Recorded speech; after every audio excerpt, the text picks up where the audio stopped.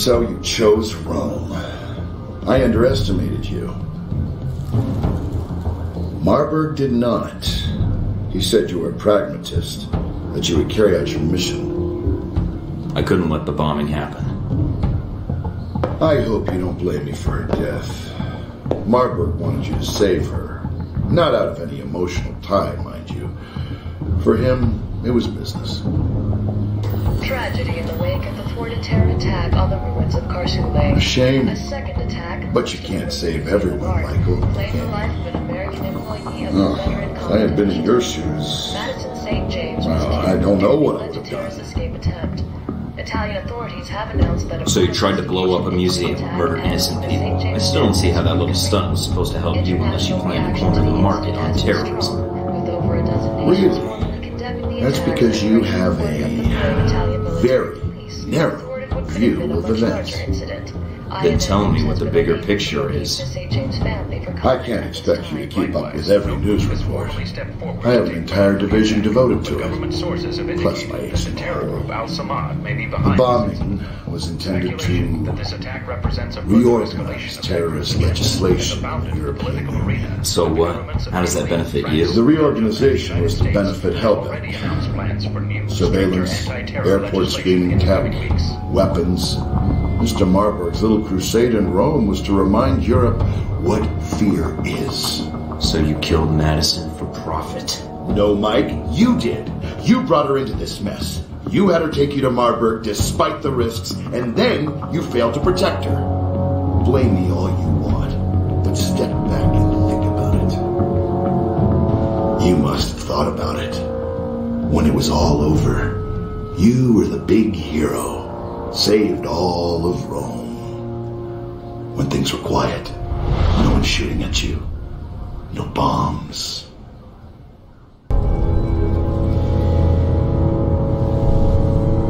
Operator? Hello? Or else what? Or people you care about will start to die.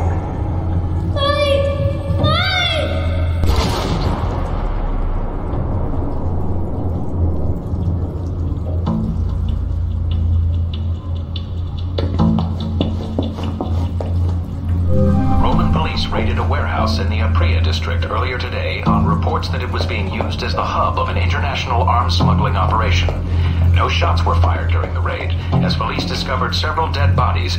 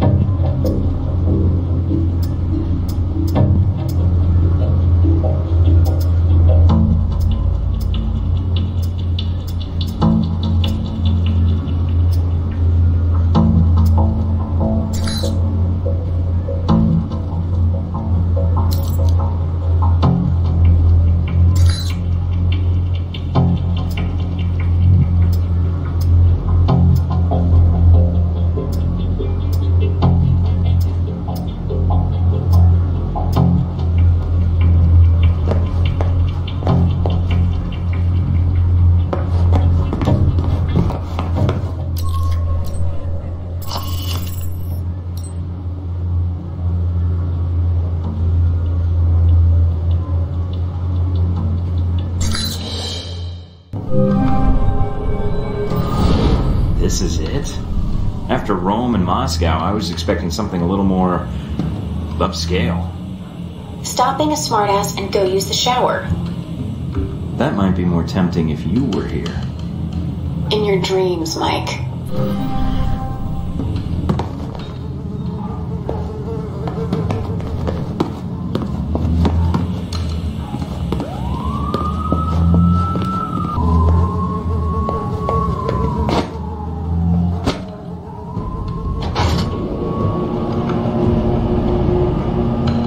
Sure about this? Positive.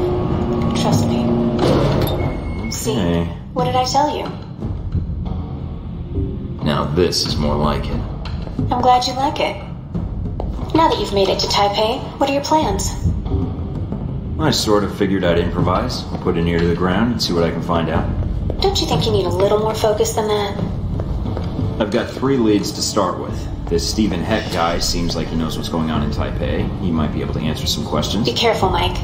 I've checked my databanks, and I can't find any evidence that Stephen Heck has ever worked for the CIA. I'll be on my guard. There's also that anomalous data trail from Shahid's system. Any luck tracing it down? I managed to follow it back to a place in the warehouse district. I'm forwarding the address to you now.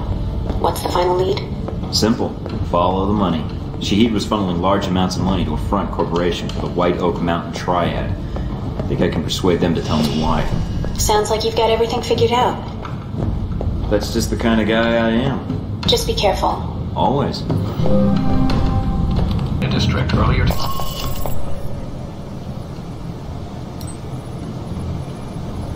fired during the raid. These would appear to be a deal gone.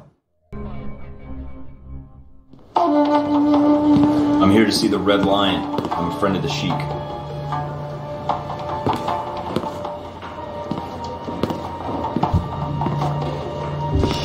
Monsieur, my name is Michael Thornton. I think you have information I need. I know many things. Most of them would be useful to someone, I'm sure. What is it you want from me, Mr. Thornton? I have no interest in bantering with an American cowboy. It upsets my digestion. Please, get to the point. I know Shahid was funneling money to you, and I know someone is planning to assassinate Ronald's son. I need to know what those 2 things have in common. And I need to find a woman who will love me for the real me. Listen, I'm on a deadline here, so cut the crap and tell me what I need to know. Mr. Thornton, a man in my position does not get to be a man in my position without knowing the value of a good trade. I can understand that. I suppose the question is what you need. Some of my lieutenants seem to think they would do better without my loving guidance and gentle hand. They have set up shop in a disreputable part of town. Now, if you were to discourage them, I will tell you what I know. Or, plan B, I start shooting you in places you didn't know you had until I get some answers. Yes, I'm sure you're capable of such a thing. But it is very hard to torture someone while his bodyguards are shooting you repeatedly. Well, when you put it that way, it's hard to argue. All right, Mr. Long. I knew you would see the wisdom of this deal, Mr. Thornton. Contact me again when my wayward children have been dealt with, huh? Oh, and Mr. Thornton. Yeah? Don't call me Mr. Hong.